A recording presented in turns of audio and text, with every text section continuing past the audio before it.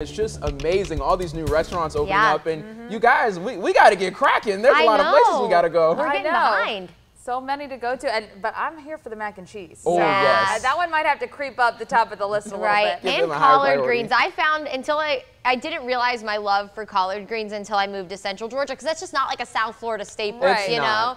Yeah, but here it's is. good. Get some And neck it's bones good. in there, seasoned up well. Oh, man. Oh, that sounds fantastic. There's so many places to try. That Central Georgia Eats page we have on our website, the thing's getting pretty full. That list is getting long. All right, everyone. Well, we've seen some pretty impressive storms over the past several days. This wasn't from yesterday. This was actually from Tuesday. And Albert Brown took this in Peach County. Take a look at this. You could see the whole structure of the storm here. And here is that shelf cloud that always looks really ominous and almost spaceship-like. This is really an impressive photo. So thank you for sending that in. And we have plenty more on our 13 WMAZ Weather Network page if you want to post any photos there that you may take over the next several days, because we will still have the chance for some thunderstorms, including the chance for maybe a strong storm or two. Speaking of, we did have a pretty stout storm roll through parts of Telfair County. Now just some lingering rain over towards the Hazelhurst area, so in southeastern Telfair County. Otherwise, we are nice and quiet for the start of the day. We look ahead to, yes, the exact same setup today. We still have that stalled front to our north. Now, believe it or not, the National Hurricane Center is keeping an eye on this low. It is going to progress out over the Atlantic Ocean, and that's when it will have the potential to maybe develop, but it doesn't look like it's going to be any kind of issue for us. We are simply going to deal with all of that tropical Gulf moisture that is continuing to pump into our forecast area and is bringing us these unsettled and very hot and humid afternoons, and we'll do it all over again today.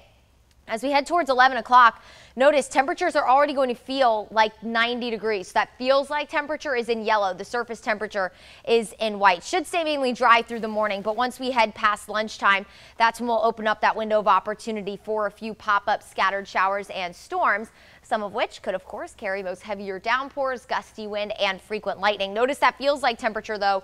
It's going to feel closer to the triple digits. I think we're all going to head into the low 90s today. We still could have a couple of spots in the upper 80s, depending on where the rain sets up, but it is still, no matter which way you look at it, going to be very hot and humid. Now, as we head into tomorrow morning, quiet, low 70s. It'll feel more like the mid to upper 70s, though. Not going to be a comfortable start to your Friday.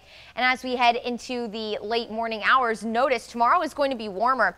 It'll feel more like the mid 90s by 11 o'clock. So moral of the story for tomorrow, if you are going to be spending any kind of extended period of time outdoors, just be sure that you are staying plenty hydrated. And of course, just because we'll see sunshine over the next couple of days, be sure to wear your sunscreen as well. Very, very important in the summer months and all year round, really. As we head through the early afternoon, notice those feels like temperatures heading into the triple digits tomorrow.